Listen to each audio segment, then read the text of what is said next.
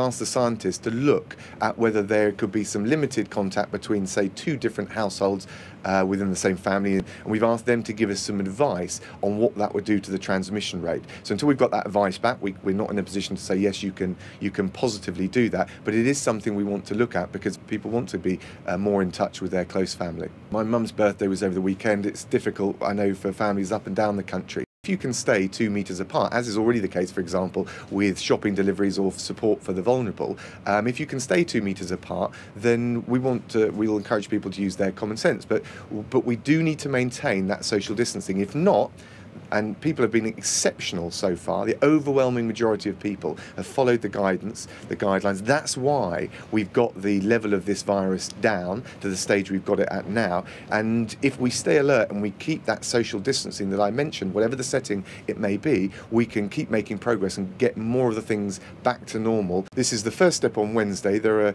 3 steps.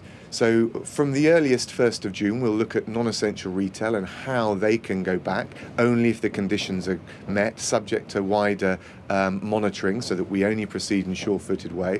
And then from the 4th of July, at the earliest, subject to the conditions, we'll look at other sectors, and that will include hospitality, but it will also include personal care and people like hairdressers. And obviously, the proximity in those 2 sectors that I've mentioned, hospitality and personal care sector like hairdressers, is something where we just don't think we're ready yet, given where we are with the virus. So we've got very clear guidance that will be coming out to give people the information that they need. But as I said, our overriding goal is to make sure we protect people's health. We don't see the virus get out of control. That's why we need to stay alert. But we also start to protect livelihoods and preserve our way of life as best we can in these circumstances.